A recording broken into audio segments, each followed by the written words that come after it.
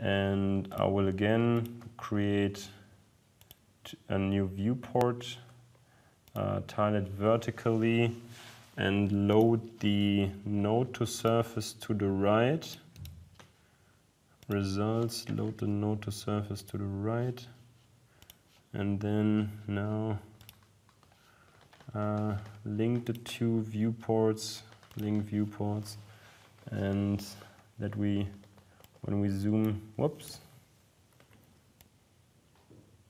that when we zoom in here, oh wait, the same, let's get them back to roughly the same position.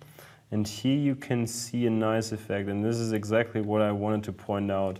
So as you can see, that using this balanced surface-to-surface approach, which changed more so the behavior of the slave surface, you really get a smooth, symmetric result as you would have expected it.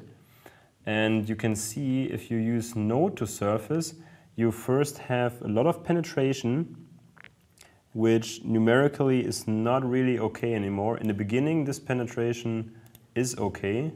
So let's get back a couple of steps. So maybe here, and here you can already see some hourglassing occurring here on the right. It's also interesting to see. So maybe we should rerun this simulation. You can see definitely some hourglassing here.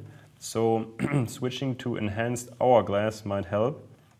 But what I also want to point out that, for example, as you can see here, we should also go to the extra fine refinement level in order not to get confused. So now we really see the single elements of our, here this is the node of our master.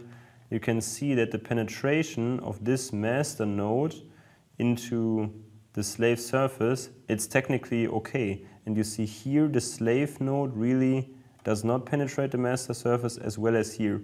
So this is the penetration depth that naturally occurs because you have this imbalanced master-slave approach. You're still using the master-slave approach in your balanced surface-to-surface.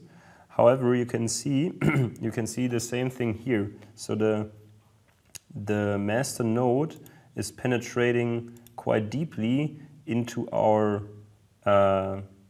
slave elements. However, not a single node of the element is yet in contact with the master. So this averaging over my adjacent nodes also reduces hourglassing, likeliness to hourglassing, as you can see here, and it will keep symmetrical problems quite symmetric. So you can definitely see the advantage of the more advanced surface-to-surface approach. However, as I pointed out, there might be some cases where really switching to node to surface saves the day, and we could maybe see now check out the effect of friction. How does it look? Yep, well, doesn't look, but interestingly it seems to look not as bad as in this case, which makes sense because on the right case the nodes that were like split here in this region, so when the master node really penetrated deeply into the slave element and then due to no friction the slave nodes were not prevented or hindered to slide along the master surface, which was the case here. So quite interestingly, in this case friction also improved the results a little bit because you don't see this very long elongation of your elements, which is not very good. So whenever you see stuff like that occurring, really go back to your model and do something about it.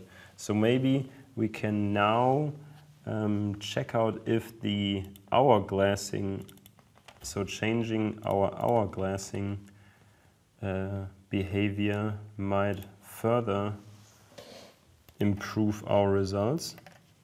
So now we want to then create a new job, punch hard.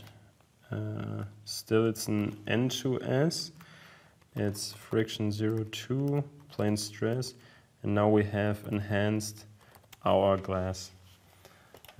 Sadly, there is a limit of, I don't know how many letters that the name of your job can contain. So really think about a smart wording that you use here. Let's save the in-between.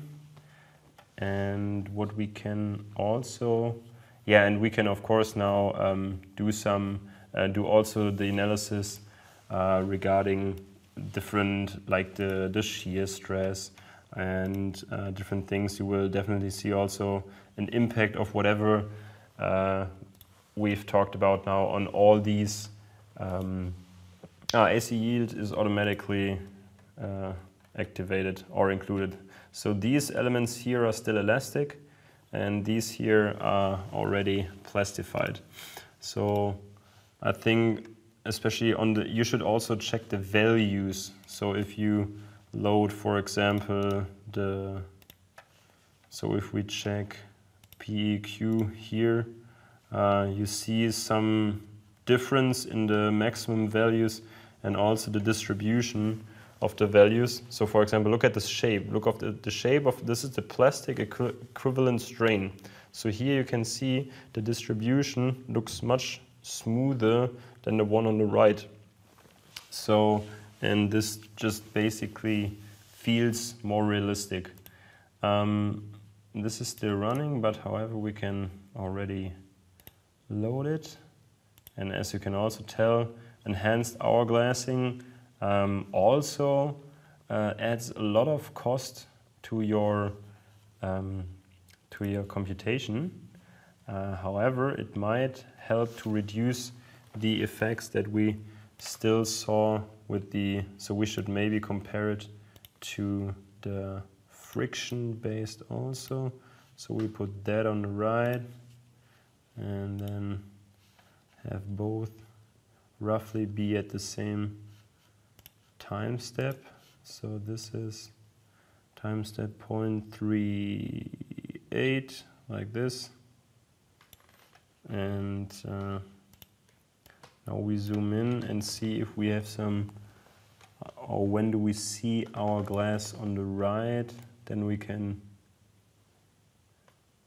so later down here I would say that we see some of the hourglassing, so really towards the end of the simulation. So get it 9.5, which is down here, and see, yes, you see exactly what this artificial stiffening of the enhanced hourglass control really makes the elements stay rather perpendicular and have these elements always, these lines always connect perpendicular to the contact surface, which is quite nice. So here we only changed the hourglass control mechanism, and you can clearly see a reduction of this effect. So it takes some more time, and when you do some further analysis, always don't forget to start your stopwatch and compare the advantage. And yeah, I hope you learned about Kontakt today. Start changing parameters, go to soft contact formulation, then understand about the penetration depth, how it is fulfilled.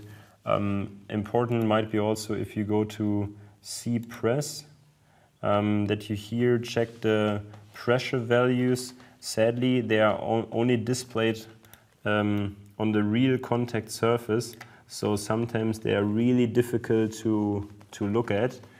And yeah, these are important things to analyze if you change to soft formulation, to soft pressure overclosure formulations. And yeah, keep going, do a lot, study a lot, and see you next time. Bye bye.